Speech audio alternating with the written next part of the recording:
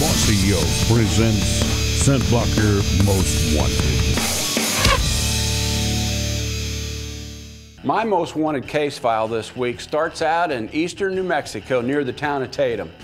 It's about 5 to 10 miles from the West Texas border.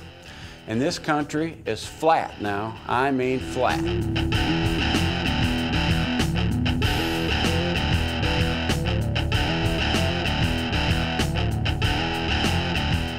Most wanted, what is that? Well, to me, it's going after the most wanted species of big game that there are in North America. And when you can target an individual animal of a certain species and get him collected, that's even a greater challenge. And just to take a good representative of the species I'm after is my most wanted.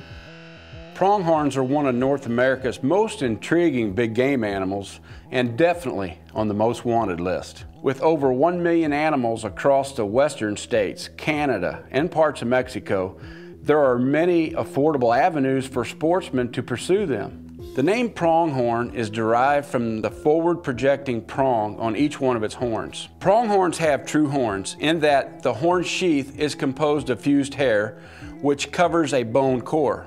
The horn sheath on an antelope is shed each fall in October and November and is grown back before the next fall. The antelope season here in eastern New Mexico, where I hunt at, usually starts on the second Saturday of September every year. And that's right in the middle of the archery elk season, which I'm normally headed to at this time of year, so it makes it easy to do both on one trip. It's about a 16-hour drive from my home in Missouri to where I'll be hunting antelope in eastern New Mexico. And after driving all night, I met up with Brian Goodwin from Hobbs, New Mexico, to get familiar with the ranches we were going to be hunting for the next couple of days. We went down and checked in at the ranch headquarters with the owner of the ranch, and you know, these guys live here, and it's like doing your homework. You talk to people like this, or if you're hunting on public land, talk to the local game wardens or mail carriers or something, and find out where they've been seeing nice antelope bucks, and then, you know, break your search area down to these areas and see if you can spot them. And sure enough, we went out where he said, and there they were. He in fact told us that an antelope we seen the year before that had a horn that almost sticked out at a 90-degree angle out of his head will still roam in the area. There's different ways to hunt pronghorn antelope. You can sit on a water hole and wait for them to come in, or you can spot and stalk. Spot and stalk hunt down this part of the country consists of two important ingredients. One being a Ford truck that you've got filled to the gills with diesel fuel so you can cover a lot of miles. And another one is a good set of optics for the thousands of acres you'll have to scan to find these animals. After you've spotted one you want to go after, just sneak up on him and shoot him. That's not nearly as easy as it sounds. The antelope has one of the best set of eyes in the animal kingdom.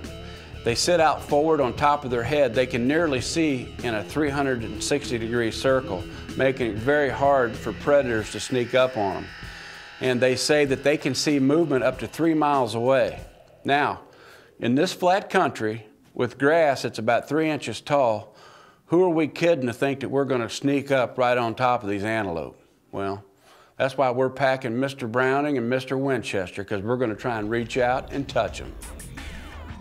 Not all pronghorns are created equal. They're not all just alike. The year before we were on this ranch, last day, everybody was filled out, and we seen this giant of a pronghorn buck.